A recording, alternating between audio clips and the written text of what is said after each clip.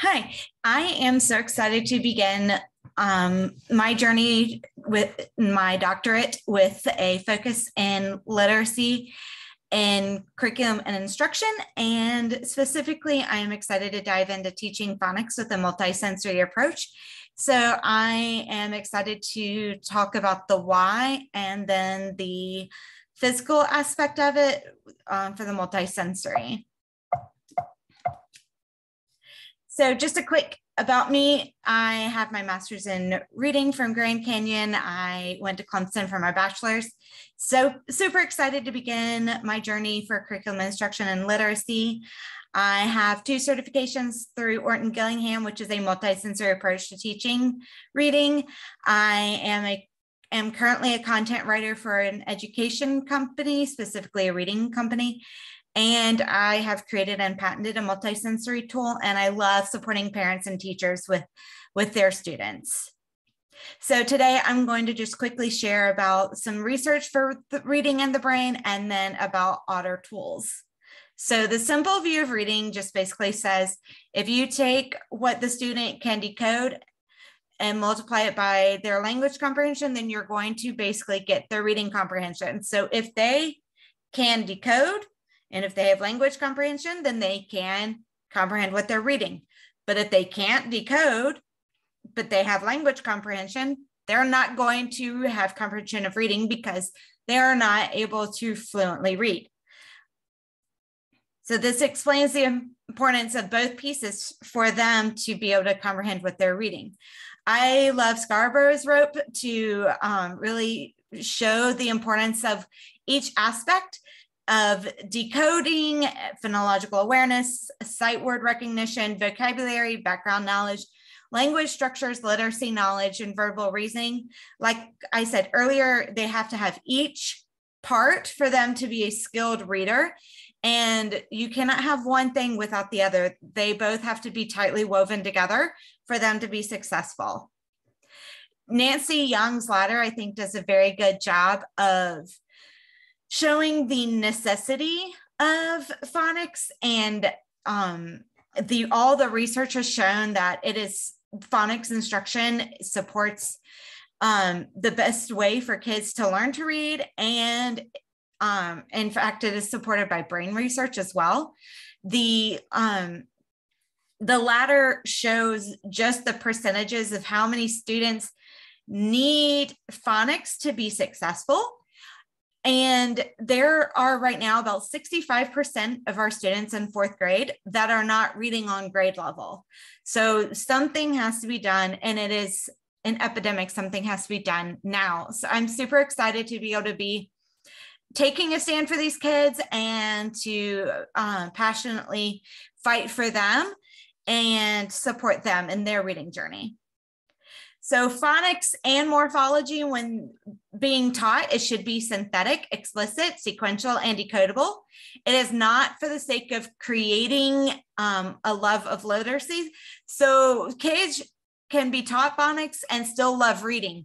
We're not keeping books from them because they can't decode them. There's still the possibility of combining both. And what the kids are reading should be supported by what has already been taught to the kids in the school, in their school day.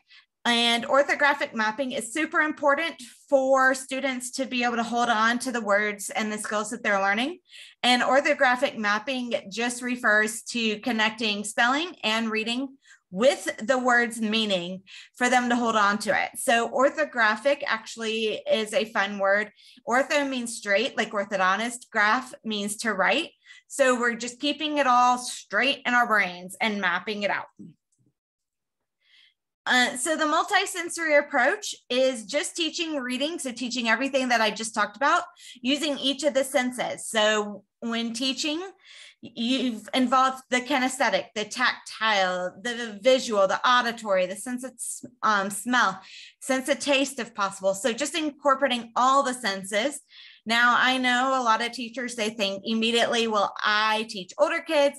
Just the simple act of putting pencil to paper is multisensory. So if you think that you teach without using a multisensory approach, you're wrong. You 100% do, because you are auditorily speaking to the children. They see it visually on the board and then they write. So that's 3 senses, and you didn't even have to think twice about it. Multisensory approach, according to the Center for Effective Reading Instruction and the International Dyslexia Association, improves phonemic awareness, phonics, and reading comprehension skills. The approach is engaging and motivating, so kids are excited to take part in it and have their hands on and are engaged in their learning. And because they're engaged in their learning, it helps focus the students' attention on what they're learning. So I am using Otter Tool specifically as my multisensory tool. Otter stands for Optimizing Tactile Teaching to Engage Readers. It is a multisensory tool for students to practice phonemic awareness, decoding, encoding high-frequency words and morphology. And students can build thousands of words to practice skills needed to be successful readers. So these are just some examples of skills that students can practice with the Otter tools. The pieces that you see in the heart, those are the sight words. The heart pieces mean that they have to learn those parts by heart. And then these skills are all color coded to add that visual piece. All the pieces pull apart to add that tactile piece. And when students echo and say it out loud as they build the word, that ties in the auditory. So the green are glued sounds, the pink are vowels and vowel teams. And even throwing in the syllable types and Latin and Greek and prefixes and suffixes.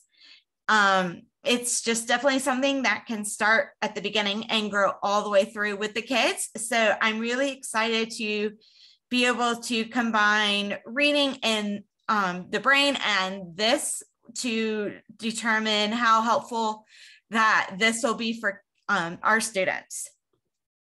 There are plenty of other multisensory examples that can be used outside of the Otter tools, the builders. You can use screens, coding by marking vowels or consonants or other skills.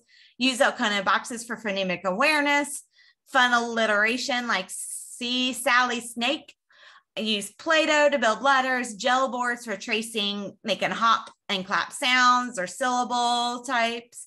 They can use crayons and markers, sand, rice trace, skywriting, tracing, echoing, hand motions, tapping, magazines to cut out, to look for pictures that match sounds, or use it to build their writing skills. There's so many different things that students can use to get their hands on and engaged in their learning. And I am super passionate about combining that multisensory for engagement and the research of phonics and combining those two for students to be successful. And in my dissertation, I'm going to be specifically focusing on Otter tools, and I am so excited to begin. And so, like I said, this is here's my references, and I got some of the information from Reading Rockets, which is a great resource for finding all sorts of information on reading and literacy and the brain and everything else that you can imagine.